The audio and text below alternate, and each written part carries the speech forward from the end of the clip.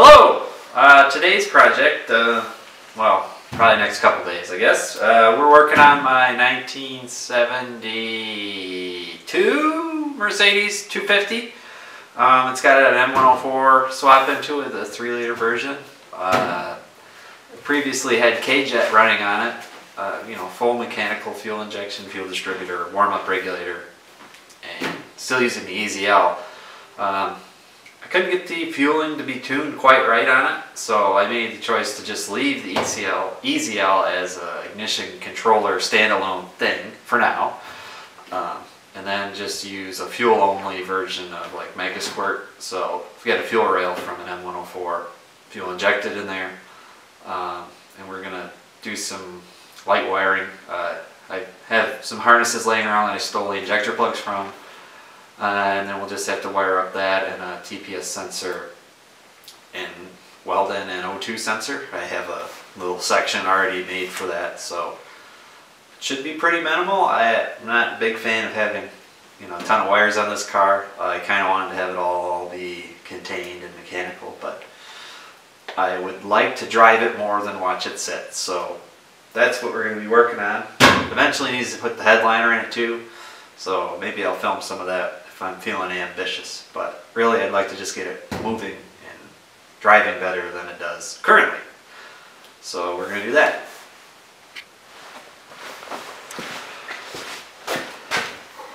Okay, first order of business, I guess. Open power barn. Ta-da. So the first thing that I need to do, well, I don't know if it's the first thing, but what I'm going to do first is, this fuel rail is just kind of pushed into the injector cups right now.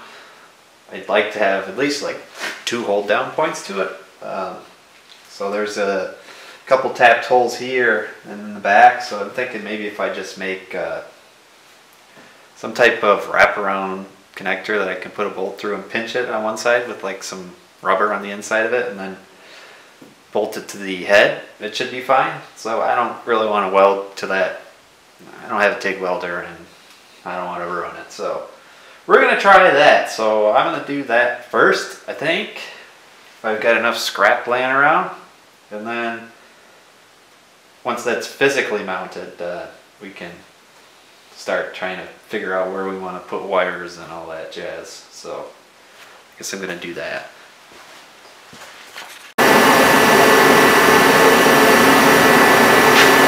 So, albeit a bit crude, made this little mount. I think I can just cut it in half. So it just kind of slips around here. Catch a bolt on the head. Drill 2 holes in it.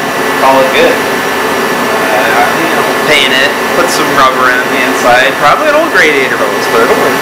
So, just need 2 of them. I don't know. We'll see, I guess. So yeah. That was pretty easy. Okay, we've got prototype 1 ready. Yeah, I don't know. It's pretty simple, but it seems to be effective. I can't really wiggle it. I'm gonna do 2 of them.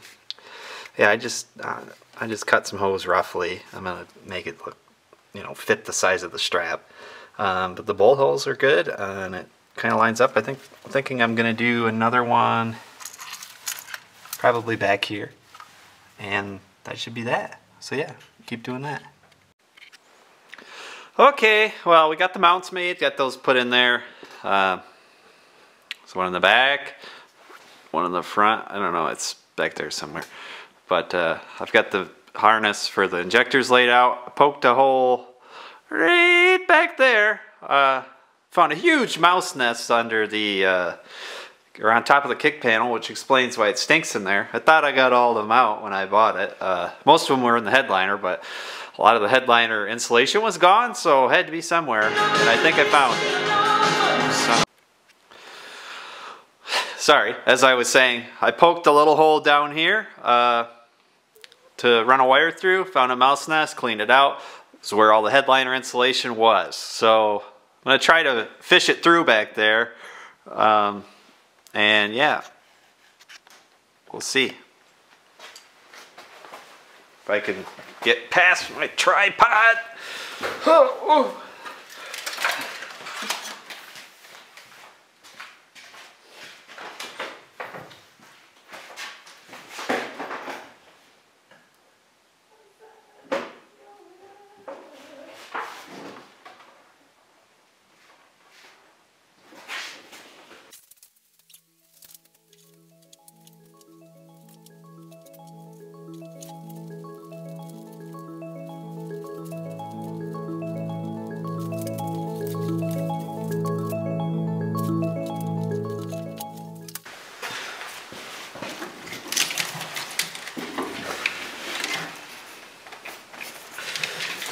Okay, I think this should be most of it. Injector bank A and B. We'll control these injectors on batch fire. TPS wire and the O2 signal wire. 5-volt reference for the TPS and a bunch of grounds. I think that should be it. Yeah, so most of these, I had an M113 harness laying around, and those had the same size injector clips, so I just cut it up because it was my old SLC harness, which was also megasquirt, which is not megasquirt anymore. So it was already butchered.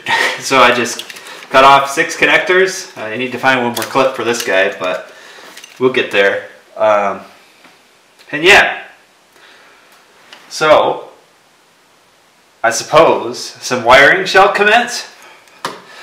I don't know, it should be pretty straightforward, so yeah, we'll get doing that.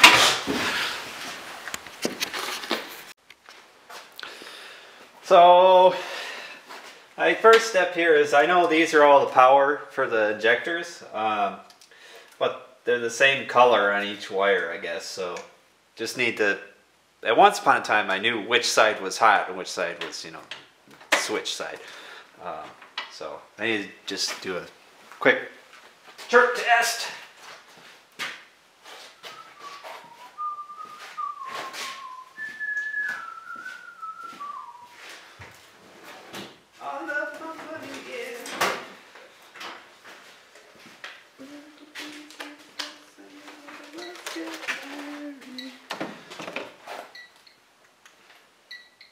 Are you dead? Okay, find the fluke.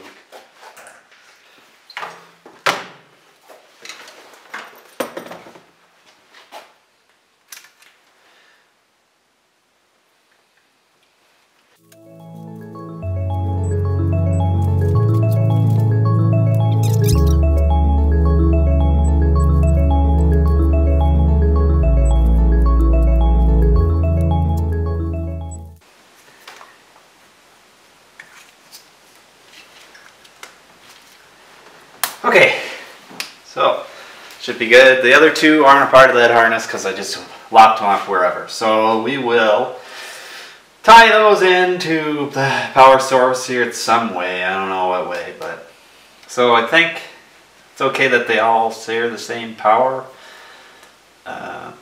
If not, I was gonna do 1, 3, 5 and 2, 4, 6. So I think if they all have the same power, it's fine. It's just, you just switch off the ground or whatever. I don't know. We'll figure it out. Let's do some wiring. Okay, so what I'm doing here, I had an open fuse holder, and this is like a 12 this is a 12 volt supply from, battery alternator or whatever. So I just took a lead and put it to that open fuse there, and then that can be used for our injector power.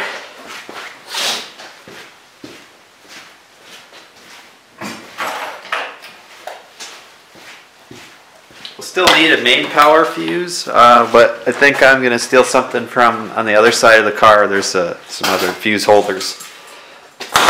Well, that should be fine. I don't know, what do we think? 15 amp? My little fuse holder here.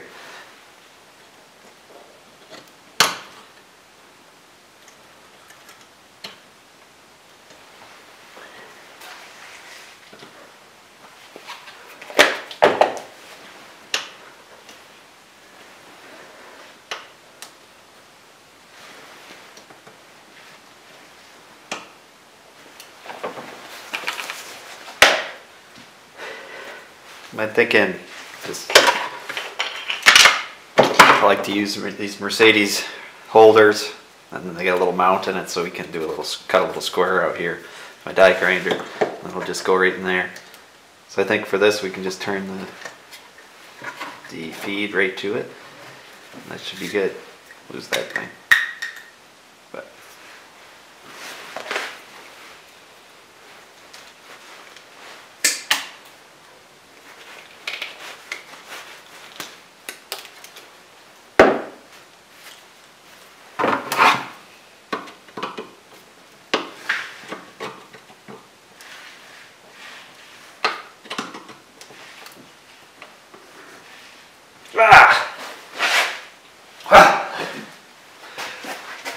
Need some liquid inspiration.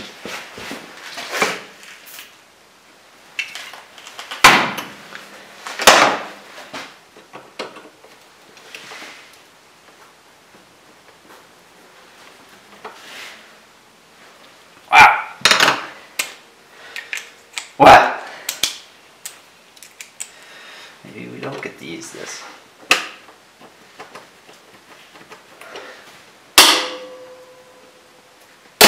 Oh! Okay. So much for that. I guess we gotta go get one from the parts mule. I guess I'll go do that.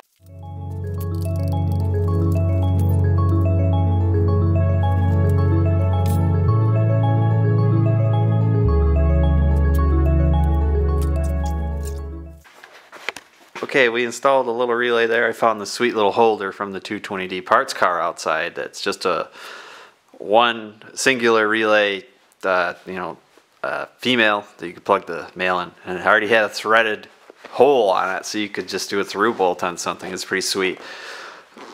Unreasonably excited about that, but it is. So I think I'm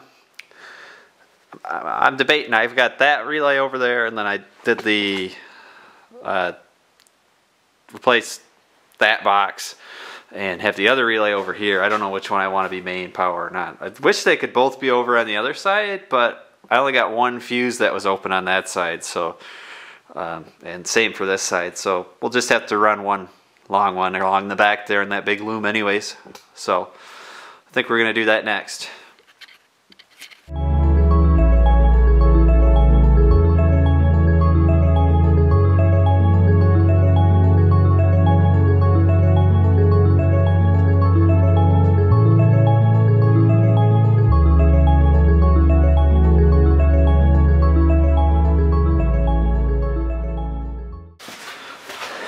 Okay, well I hate wiring, but that's pretty much done over there. Just got to hook up the ground, clean up the rat's nest, but that's later. So I'll come back to you guys when we're back starting to do the megasquirt to injector wiring. Okay, it is a new day. Most of the wiring under the hood is wrapped up. I'll show you that in a little bit later, but right now I'm going to take a break from wiring, raise it up, and we'll weld in the section that I have an O2 bung already in. Weld it in the exhaust and fix the exhaust. There's a terrible section in it that I tried to like pipe expand and slip fit, and it just never sealed right. So see if what we can scavenge up and just make it one piece. Now that I know the engine doesn't need to come out anytime soon, knock on wood. So I wish it could be two pieces, but it's kind of hard to make that work. So yeah, we're gonna raise it up and work underneath it for a bit, do some mechanical work instead of electrical.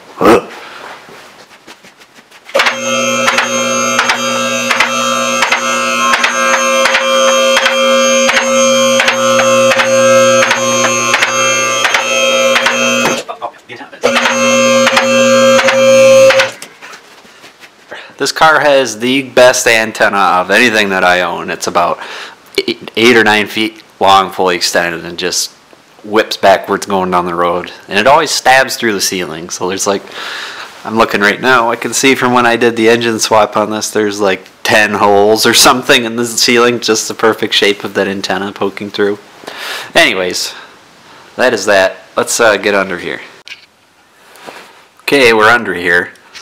What I have to do is blast a hole in the exhaust and weld up a bung, which I've already boogered some on there, so we should be alright. But yeah, I'm thinking about maybe trying to redo the whole back half because it's pretty rotten, so we might just wait that out until we get it running again, and then I don't want to listen to the drone for hours and hours. So then I'll come back and maybe do a 2-into-1 or something. I don't know, we'll figure it out though. But yeah, so I'm just gonna finish welding that bung up and then we should be good. Okay, so some things have transpired. Got the wiring figured out. We're gonna tidy that up. I'll show that part. But turned out I was having a heck of a time getting it to run right. Bad O2 sensor. So yeah, now it just sits here and purrs. Idles perfectly. It's stoic. The fan stopped working, but you know, we'll figure that out. So here it is. yeah, pretty happy with this. Kind of a random video, just trying to get this thing a new lease on life. Did the swap sometime last year, but I decided to go with just fuel only, megasquirt fuel injection to get it just right, and it drives really good now. So yeah, more on this car to come in this video, just probably a driving video and then buttoning up the wiring, you know, cleaning it up, making it look good, and we'll go on and enjoy it for the rest of the season. Alright, we're threading a new headliner in there. One of the things I need to do, right now I'm just getting I already fed the bars inside the house where it's clean. And now we're just kind of getting them in there, and then we can assess how we want to go about getting kind of glued around the edge and stuff and tucked under the headliner. So we're going to do that.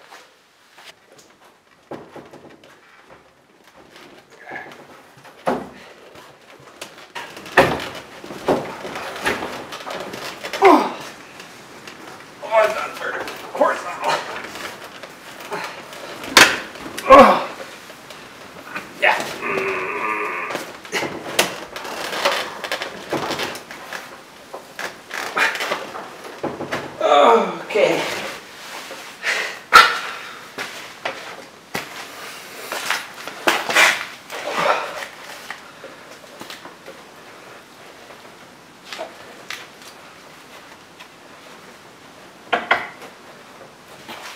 Well.